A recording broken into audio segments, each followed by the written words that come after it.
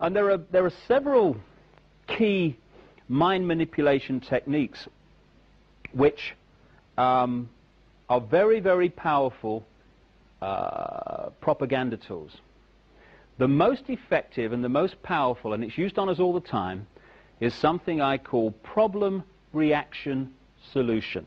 It's a cracker, this one. It's a mind manipulation technique that avoids not only opposition to what is the goal of the manipulators, it actually manipulates people to demand they do what they want to do anyway. And it's happening all the time. Once you see this technique and how it works, you watch the news and read the newspapers in a completely different light because you start to see it happening. It works like this. You start by secretly creating a problem in the world and making sure someone else is blamed for it in the public arena, in the public mind.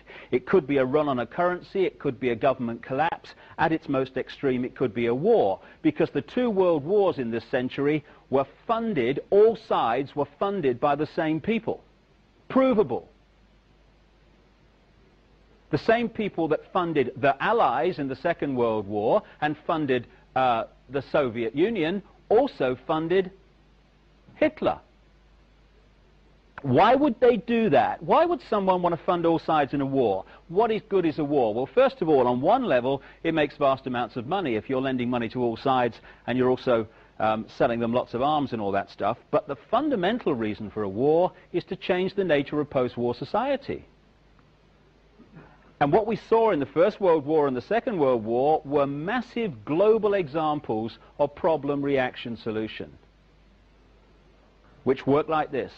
The problem's created secretly. You then use the media, which isn't difficult, to wind up public opinion in relation to your manufactured problem to the point where public opinion utters the classic words, "Something must be done, this can't go on," which is always followed by, "Give my power away, what are they going to do about it?"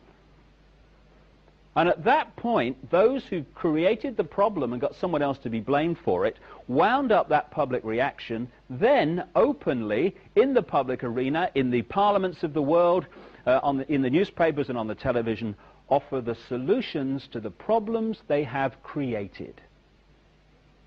And in doing so, they get vast numbers of people to demand what they want to do anyway. For instance, if you want more cameras in the streets, crikey, they're going up all over the place in Britain. If you want more cameras in the streets, you want a more armed police force, you want more authoritarian laws, greater erosions of freedom, and you want the public to demand you do it, then get the public frightened of crime. Either let society break down so there is more crime, or emphasize crime to be worse than it really is in some areas. Get people frightened, and the first thing people do when they're in fear about something is they look for someone out there to protect them from what they're frightened of.